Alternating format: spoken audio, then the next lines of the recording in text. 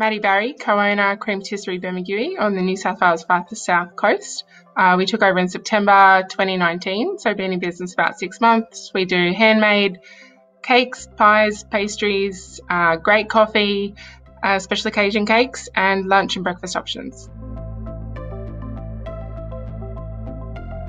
We took over only 6 months ago, so it's been a whirlwind 6 months for us, but cafe ownership has always been a goal of mine. I've always been in the hospitality industry and studied tourism and hospitality management at university, and coming back to my hometown and owning a business here has always been my goal. Business as usual for us is probably 80% day in, day out customers. When we took over, there was a kind of older demographic, pensioners come in, running their daily errands, grab coffee, a piece of cake. We're trying to turn that around to appeal to a broader demographic. We're a young family, so drawing, other business owners, young families, people that are a bit busier but really immersed in the cafe culture that our town really demonstrates.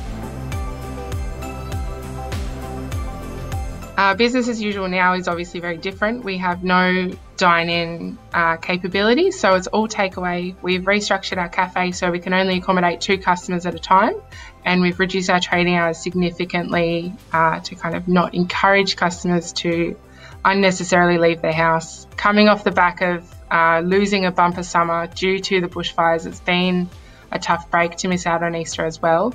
But our customers have responded really well, and we've changed our business structure to meet their needs in providing kind of different products. We've cut back on our cake production. Obviously, cakes are a bit of a luxury item that people in isolation and who have lost income are not necessarily purchasing. So cut back on cake options and added in some take-home meals, which was kind of a medium to long-term business plan for us anyway, to introduce more cafe-style meals. So we've thrown that into the mix and our customers have responded really well. The biggest thing for us being a cafe is having customers come in and sit down, have a chat, debrief, be a bit social, which coming off the back of the bushfires has been huge. And for them to not be able to kind of hang around and chat with us and with other customers is a big change. And, that social interaction is huge for a small town. To miss out on that, everyone's struggling.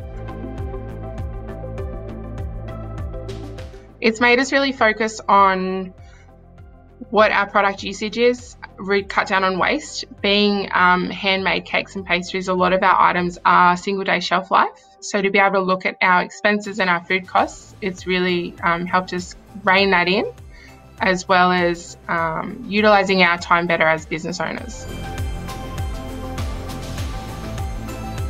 We've still got great regular customer base, which is amazing. It's part of their social activity.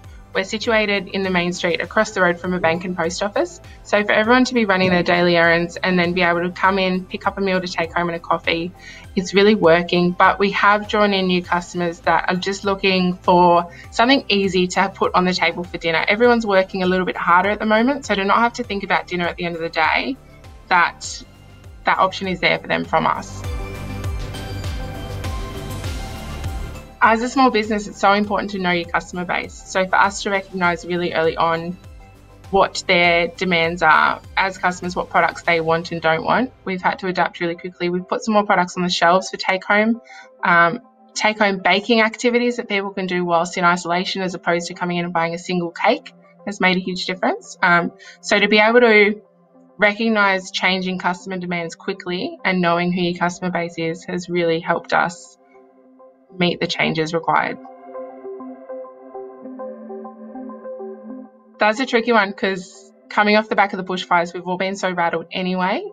But I think just focusing on, as business owners, focusing on your mental health and making sure that there's a work-life balance when you're trying to cut back on staff or look after your staff, or both, making staff cuts whilst trying to look after them, you take up so much more workload without acknowledging it. So to focus on having a work-life balance when there is no end date to this, I think is really important.